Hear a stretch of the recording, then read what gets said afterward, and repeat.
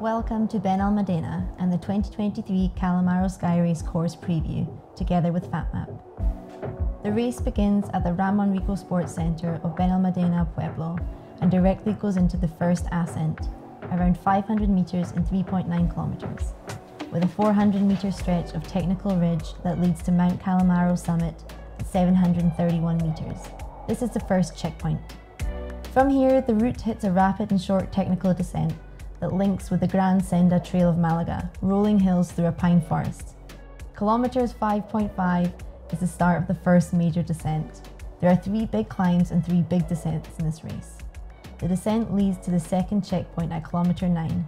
From here, athletes will begin the longest climb of the race, a 3.5 kilometer stretch with 650 meters of climbing that features a very technical final section leading to the summit of Cerro Castillejo.